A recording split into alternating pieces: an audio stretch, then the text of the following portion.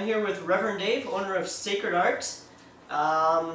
Reverend Dave, can you tell us a bit about this place? I most certainly can. Sacred Art, custom tattoo and body piercing. This is my facility. Been an entity here in Ottawa for about 5 years. Put it together myself. And actually built all the, apparatus and did all the renovating and everything myself to create what I perceive to be a standard setting, worldly based studio right here in Ottawa. So first time here, clearly, I'd like to conduct you the tour. Sounds good. This is my front foyer, naturally, as you can see.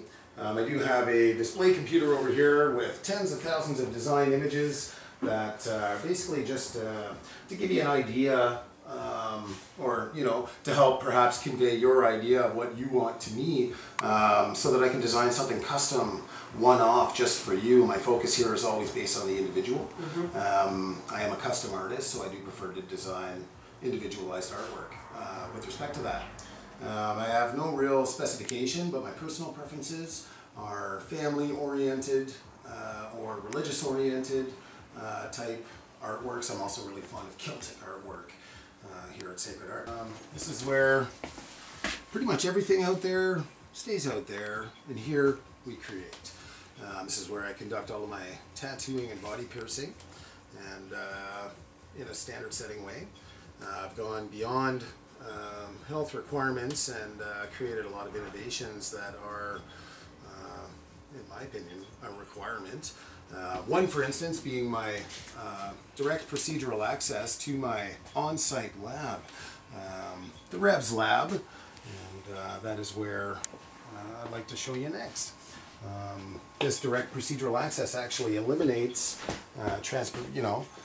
through thoroughways transport of critical instruments, etc. And what better way than direct? On your left here is my lab.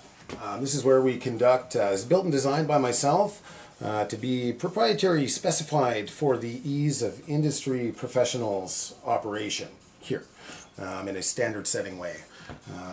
Again, direct procedural access to my second booth, which I've dubbed Cloud 9. This is my guest artist station, and also designed it to be UV tattoo room as well. This is where we'll be conducting UV tattoos, Mondays only, by appointment, very soon. Yeah, and I was actually fortunate enough to find a spectrum of light, the UV that I could work under. That's coming soon. And then, just when you think you've seen it all.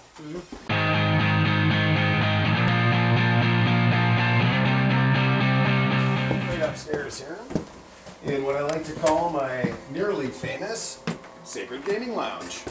So basically what we have here is just a place to relax while you wait.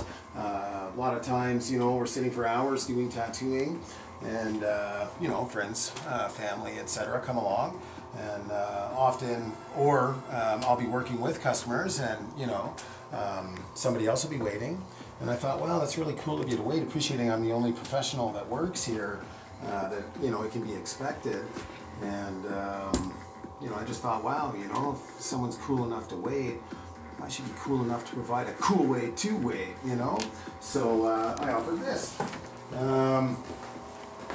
Pool table, air hockey, foosball, a couple of retro video games, and just a whole lot of sacred cool factor.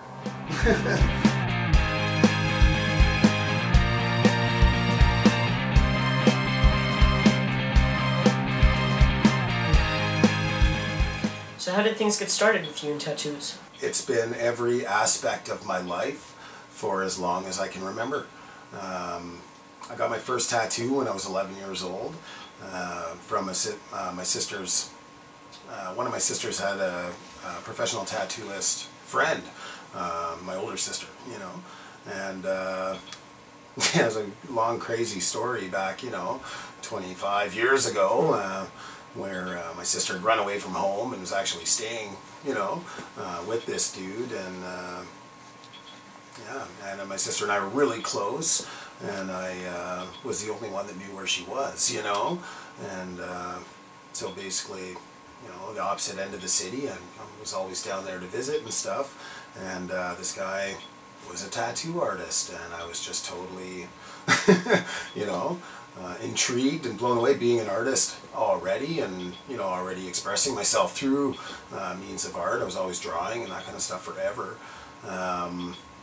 Even before I met this guy, I'd accidentally poked myself with an HB pencil and, you know, reveled in that. And we're talking like somewhere between 7 and 9 years old, reveled that, you know, it left a mark after it healed, you know. So I was just totally idolized my sister's friend, and who introduced me to the equipment and my first tattoo and all that kind of stuff. Yep. You know, and that was the very beginning. What was the first tattoo you ever got?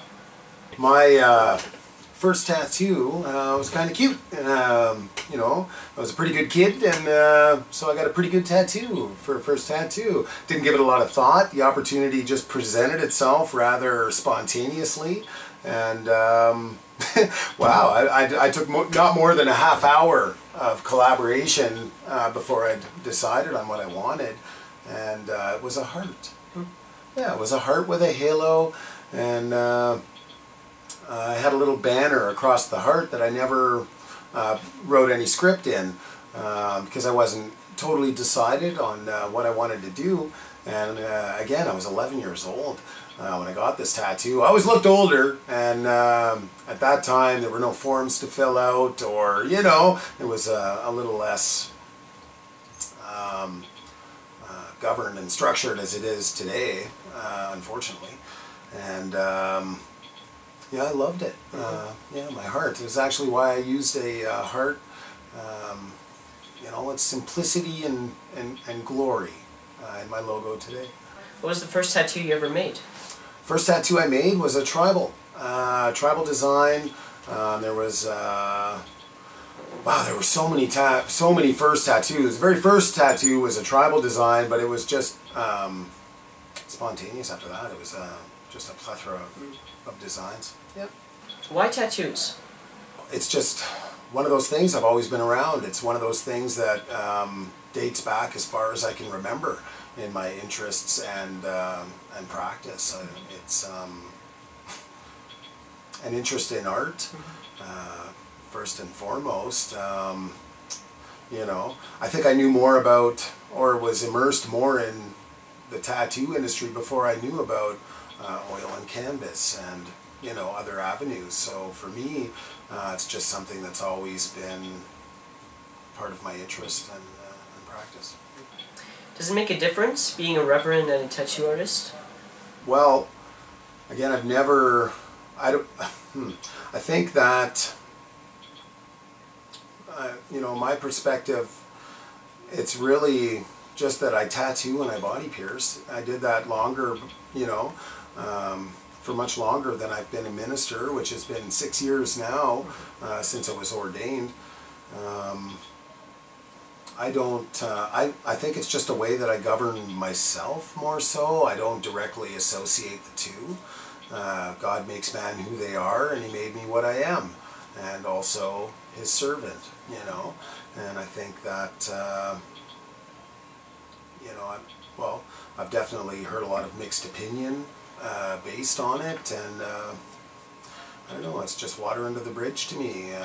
You know, judge not lest ye be judged. I don't look at it in a negative light. You know, I tend to radiate positivity, you know, and encourage the same.